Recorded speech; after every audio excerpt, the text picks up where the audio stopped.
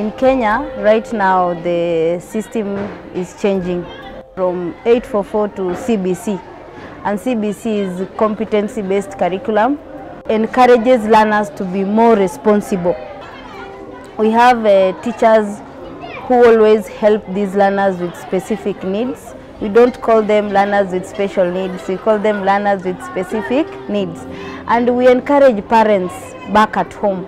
There are those parents who are locking in these learners in their houses. They don't want the world to see these learners. If they interact together, playing together in school, learning together, moving around together, these learners with specific needs, they feel comfortable and they feel welcomed. Education always changes lives. Education will help our young kids to be the future leaders, to depend on themselves, not their parents. They will also have to help their parents by improving their living standard. My message to especially the girls, I encourage the girls, especially those at home, those who have kids, those who are pregnant.